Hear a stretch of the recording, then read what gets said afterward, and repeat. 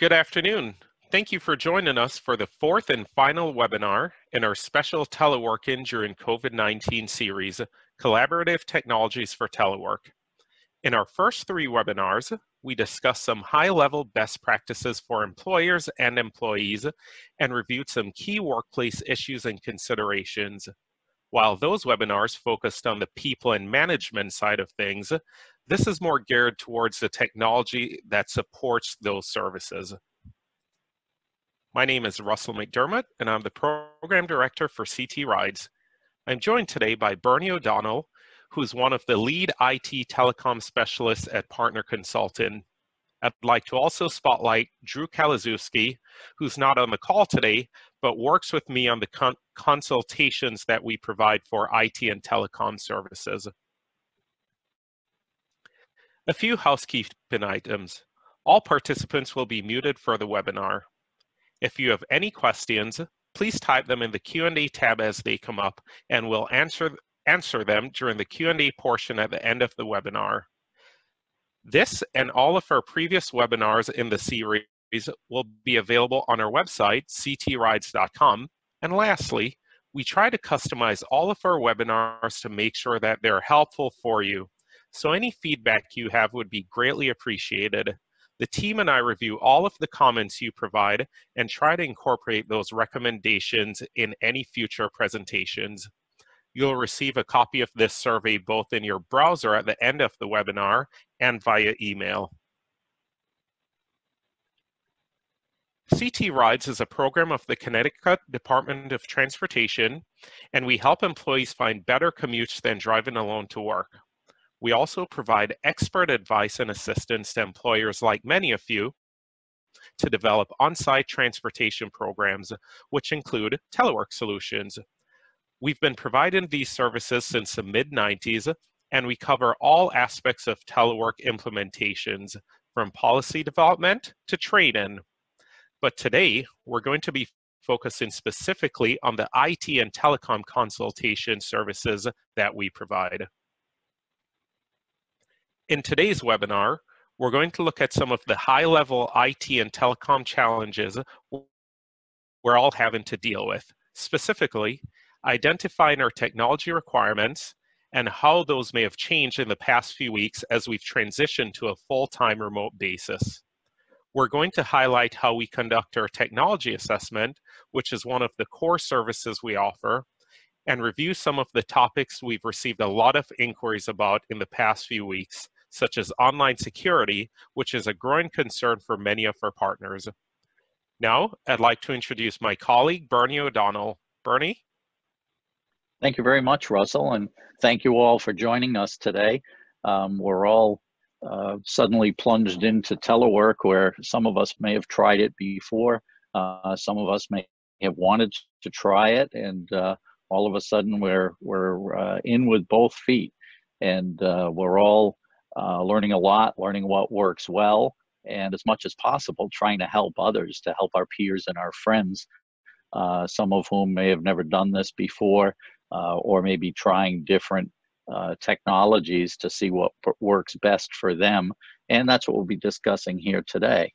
Our environment has typically been employer provided, standardized among all employees. Most employers spend a considerable amount of time in determining what products will work, products and services when they are employer provided. A lot of the interact communications that we've had has been in person, very interactive meetings, face to face. Certainly phone calls and emails and chat and messaging occur, but we've always had that in-person option and have become very accustomed to that. The connectivity we've required, again, has been employer provided, typically connecting business locations, and mobility has come along in that over the years, depending on what your job requirements are. The employers have typically provided those mobility solutions. We're moving now to a partial mode of employer-provided solutions, as well as, in many cases, employee-provided solutions. Cloud technology, fortunately for us, provides a very immediate availability of information from anywhere. If we are at a work location, or if we're on the road, if we're in field service, if we're at home, if we're at a client location, the information is available by connecting to those cloud services and available to multiple parties. Our work hours are shifting. For many of us, the opportunity to do that due to working at home is a great benefit. If something comes up in the middle of the day, child care or something else of a personal nature, often you can make the time up later, and when you have some quiet time, and really focus on the work and not have these sometimes are out of your control. Availability of people isn't necessarily as instantaneous as in an office environment or a work environment, and we may have to adjust to less immediate availability. But as we use the tools that are available to us, as we get to use them, we find out that really does work pretty well.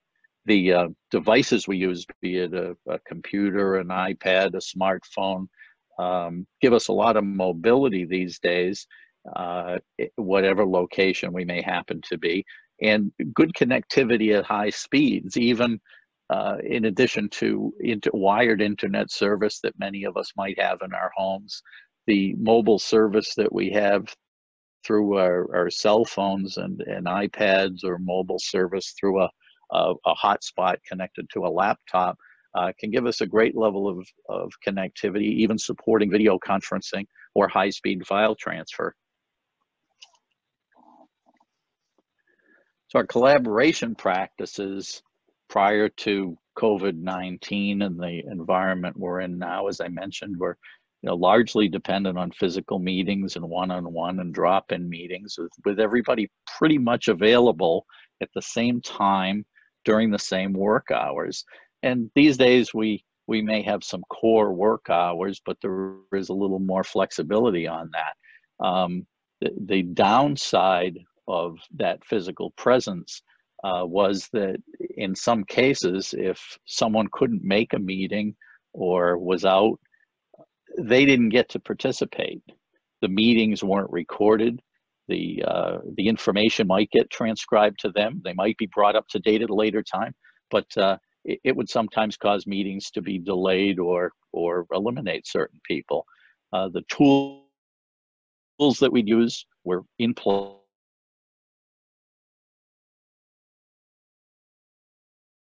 Again, occasionally there'd be shortages. There wasn't a projector for every employee or a whiteboard for every employee.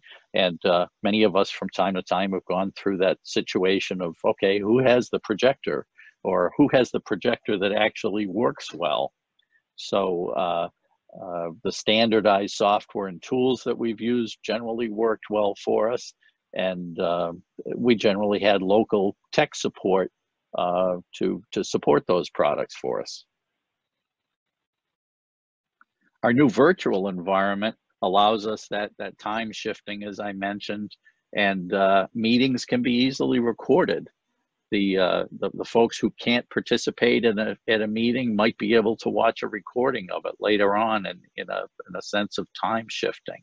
And we can engage with people right there in terms of our computer screens. You sit in a large meeting room that might have 20 or 30 people, and distractions, it can be easy to become disengaged or distracted. But when you're sitting there video conferencing with someone on a computer, it's very engaging. Probably the only downside of that, as compared to the in-person meetings that I've particularly noticed, is nobody brings donuts to you when you're in that teleworking environment. Or if you do have that benefit, then that's great for you. The screen sharing and whiteboarding and presence indicators that show if people are available are tremendous in terms of allowing you to conduct work in a remote environment versus what you could do in an office or a workplace where everyone comes together.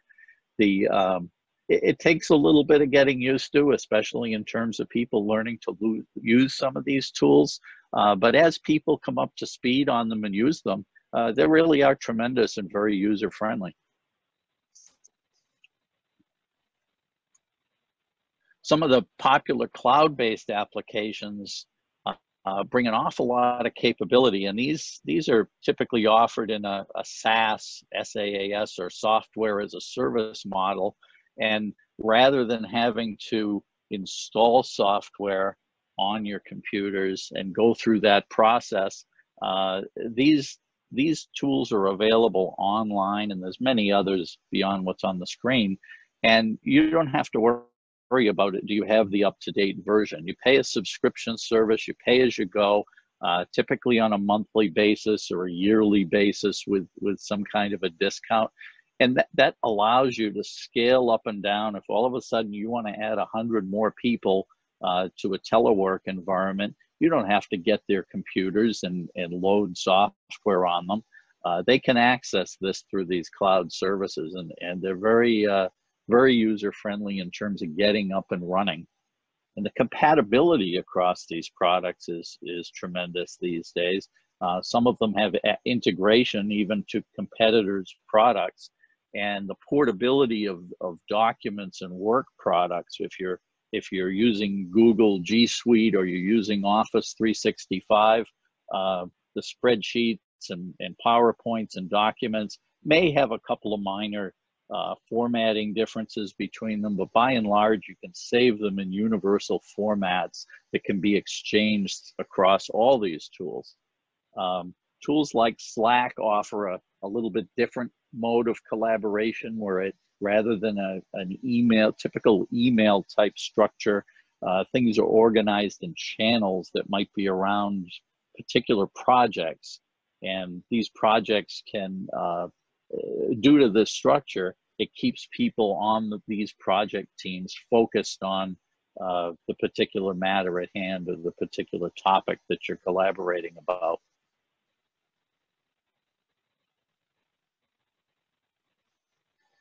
So in terms of sizing up your technology needs, certainly you need to define your requirements up front. If you start just looking at products out there, you can go round and round and round, and you need to narrow down to what your real needs are. And your needs may not necessarily be what you have today, but most likely the products and tools you have today fill some or most of your needs. And if you can bring those forward and use those tools that you have, that's great. But this is also an opportunity to reach for more and maybe make some improvements in how you work. If you review the current technologies that are available, there are a lot of freemium offerings out there where you can use things for free, determine if you like them, and then move to a paid tier of service or multiple paid tiers of service, and try things, test them with friends and your peer workers, and review them and share your observations. And it's the best way to get your feet wet on some of these things and determine what's going to work for you over the long term. Because of that structure, where it's easy in, easy out subscription or free services, if you use something for a month or two and it doesn't work out, you may want to look at some other options and see what works best. In determining gaps, once you find what you want, you use what you've got, you want to see what's missing. Maybe you do need to upgrade and pay for something that previously you used as a free service. And you really need to assess what are your needs versus things that are nice to have.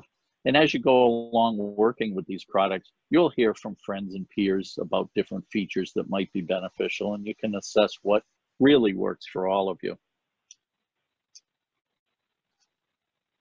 So in defining your requirements, your existing hardware that you have may or may not suffice, be it a laptop, a desktop, or a phone or iPad, whatever hardware you might be using. If it's very old, there could be issues with it. There may not be enough storage on it. There may not be enough memory for it to run certain applications. If it's within a couple of years old, it's probably fine. But again, it largely depends on the applications that you run.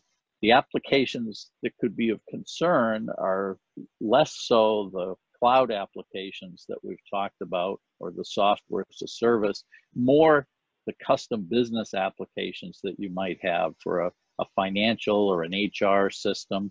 And these systems may have custom requirements that your employer can work with you on to determine what works best given the hardware that you have, or whether upgrades might be required to run those applications.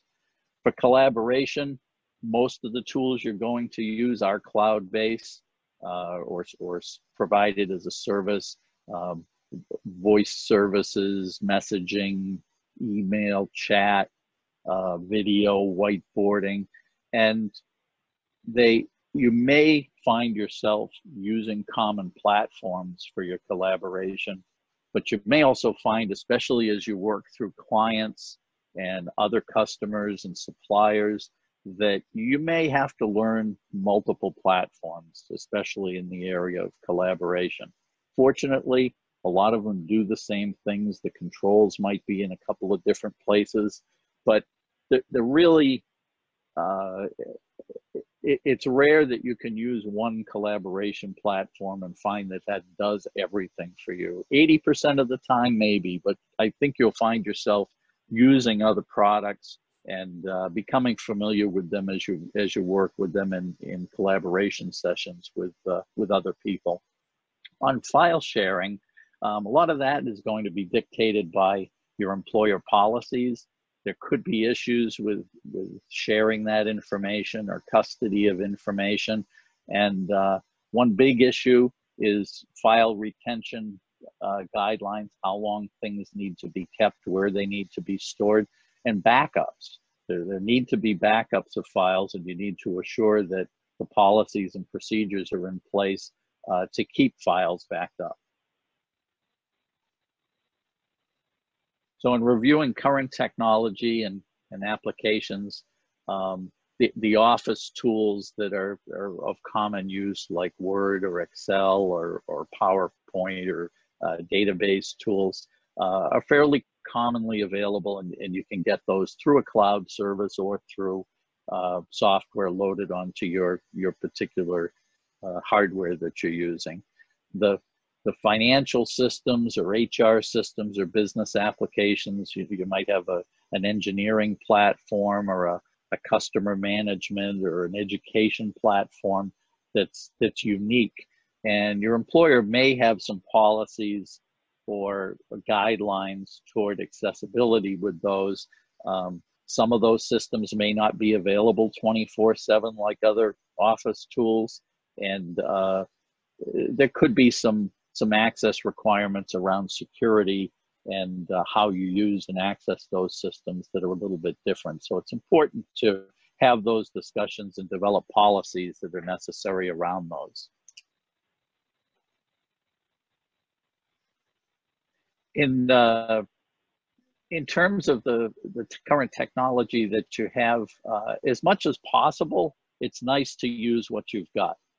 You may need to upgrade certain things, but the benefits of using what you've got is it's faster to implement. And most of us have, in the current environment, have found that we just had to use what we've got with very little notice. And we may have plans to upgrade certain things at a future date, but the devices that we've got were, when the music stopped, what we had to use. Certainly it saves money versus buying new technology, and it minimizes the learning curve. So if at all possible, try to use what you've got. If you find there are shortcomings down the road, you can tweak and make some changes. So in determining gaps, you need to determine what isn't covered. And when you have a list of things that you're trying to do that aren't covered, you may want to review them a second time and try to determine, are they really all essential?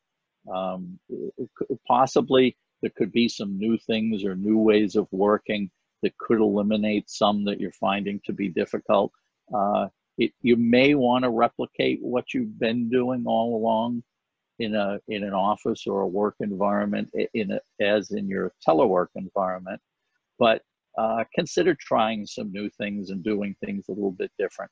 And as you use the free trials, there are some that you use to get a toe in the water and find that free is good on an ongoing basis, but sometimes you get what you pay for, and it might be worth saying, let's look at the other tiers of service that are available. And because most of them are on a fairly easy in, easy out, month-to-month basis, say, well, we'll try a service with a few employees for a couple of months, see how it works, and if it doesn't work out, we'll go back to the free model. Now, in protecting your online presence, some of you may have private information, certainly employee information that needs to be protected, customer or client data, information about your business strategies or future plans, and certainly financial information. So it's important to protect your online presence, and we'll talk about that here a moment. Any change that occurs, like the change in moving toward a telework environment, involves some risk. And if we were moving to a telework environment and we had 6 or 8 months to plan moving into it, there'd be risk there. And what's just happened to all of us here with the COVID-19 situation is we've been moved into this environment very quickly, many of us without having any prior telework experience. So that risk can be fairly high. And in any situation that's as widespread as this, there's always some bad actors that will try to take advantage of a crisis while people are anxious or pressured and feeling rushed to do certain things. So there's that risk out there, again, of malicious intent trying to get information or obtain login credentials from you. And we have to be careful. You may have read about a lot of the ransomware that especially some local governments seem to have been victims of the past year or two.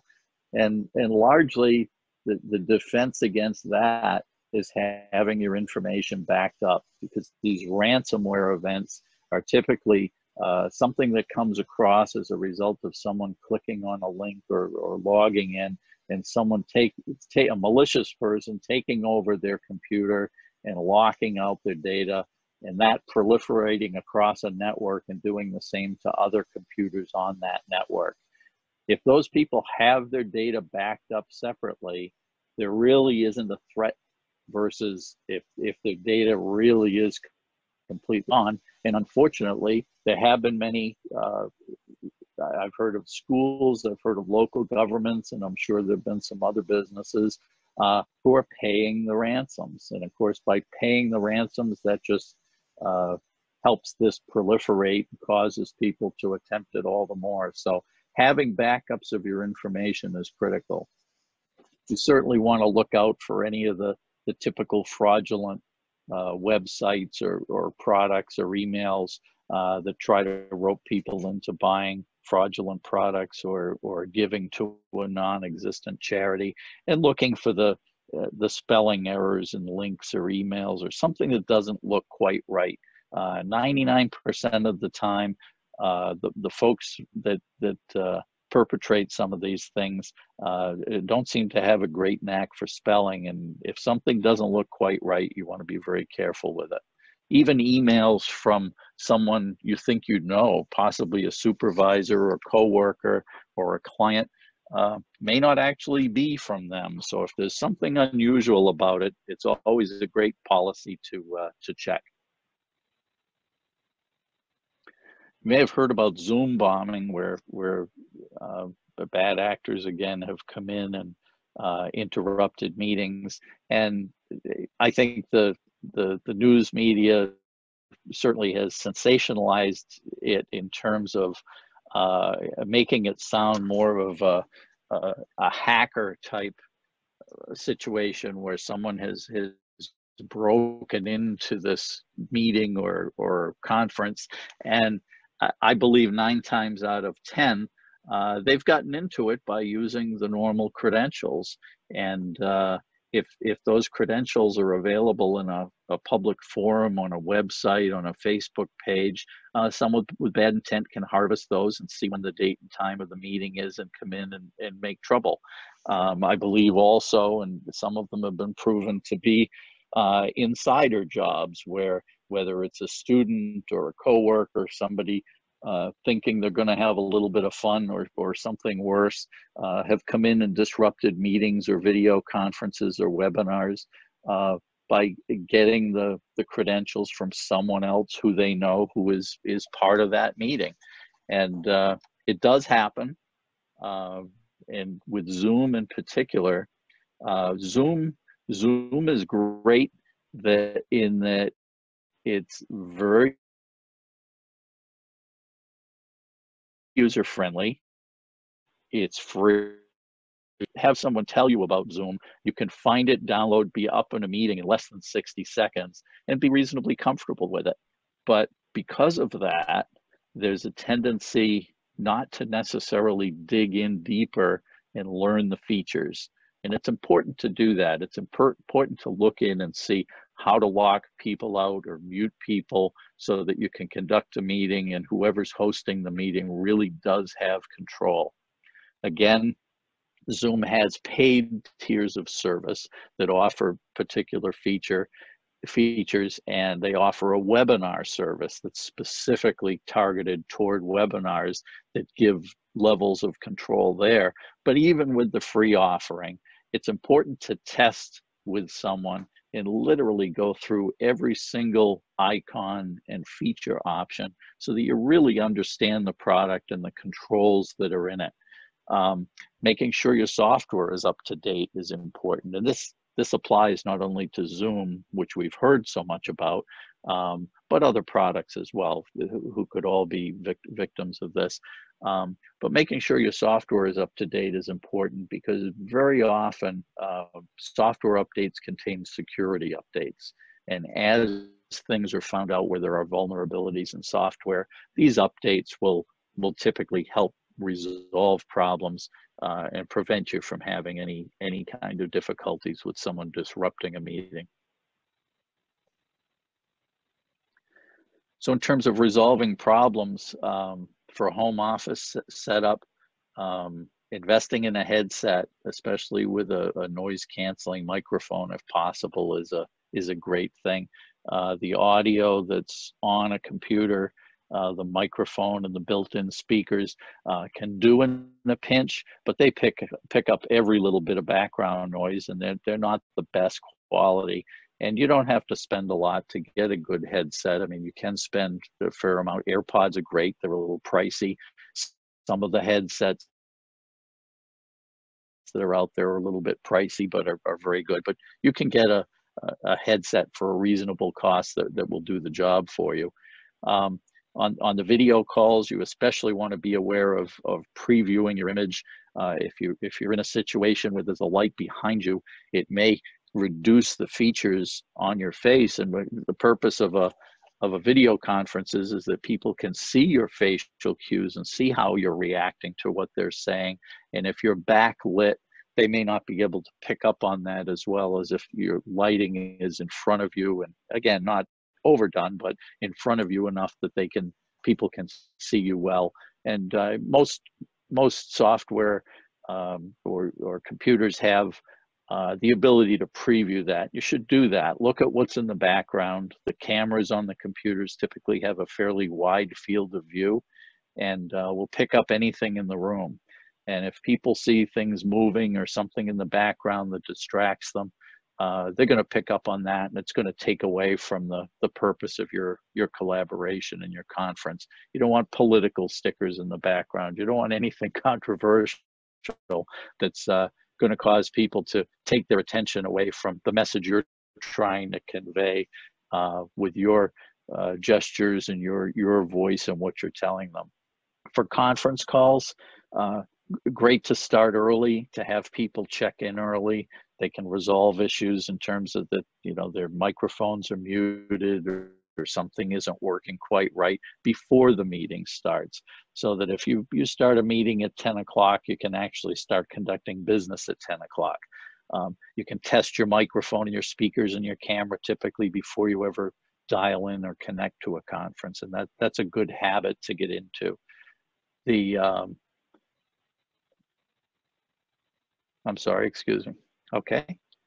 And looking beyond COVID-19, you want to implement solutions that will grow with your company. The telework model has a lot of long-term benefits for us. If we ever get in a situation like COVID-19 again, where we unexpectedly spur of the moment need to work from home, you don't want a situation where you have to go back to your workplace to get hardware or products to do your job. You really want to be ready to go at a moment's notice.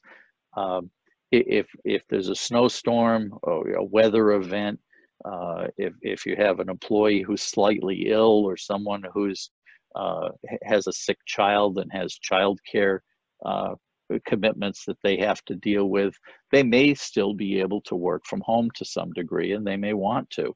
And an employee recovering from a medical procedure that may have them recovering for weeks or a month, but they may not yet be mobile, may want to get their brain engaged in some work, and telework can do this for them.